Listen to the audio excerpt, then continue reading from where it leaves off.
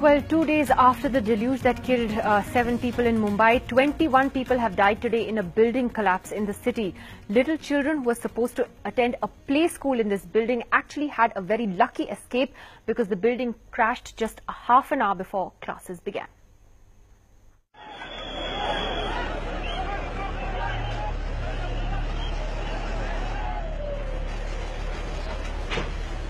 हमारे हाथ से हम लोगों ने 3 बॉडी निकाले जिंदा थे लोग। नीचे स्पीच का जो गोडाउन था उसमें रोज 15 से 20 आदमी तो रहते थे। ऊपर 4 माले पे फैमिली थी, 5 माले पे थी, 2 माले पे थी।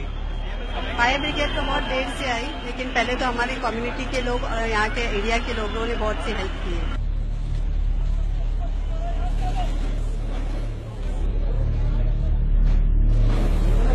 Rescuers hammering away at concrete slabs to reach underneath, hoping they will find someone alive. 9 families lived in cramped rooms in the higher floors of the building. The ground floor housed 6 warehouses. 16,000 death traps like this one exist across South Mumbai. Dilapidated buildings declared unsafe by the municipal body. Many of them located right here in Bhendi Bazaar. Buildings that could come down any time. जो देखा ना तो building झट से गिरती है। मेरे यहाँ से पीछे साइड से पूरी बिल्डिंग वही दिखती है। पूरा धुआं धुआं हो गया था, सब धूल धूल होने हो गई। It is a part of the famous Bhendi Bazaar redevelopment cluster redevelopment project.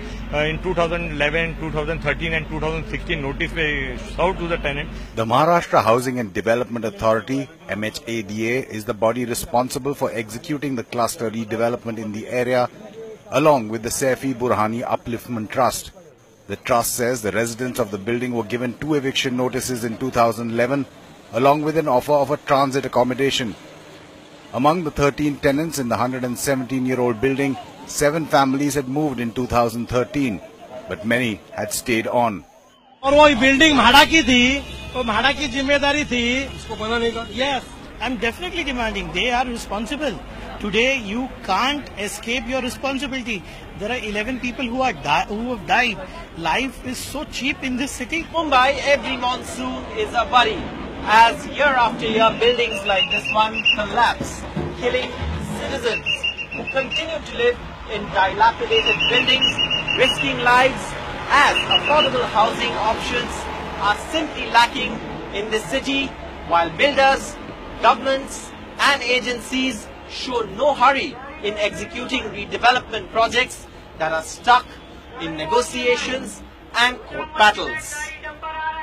In Mumbai, with camera person Rajendra Dhayalkar and Sohit Mishra, Saurabh Gupta, NDTV.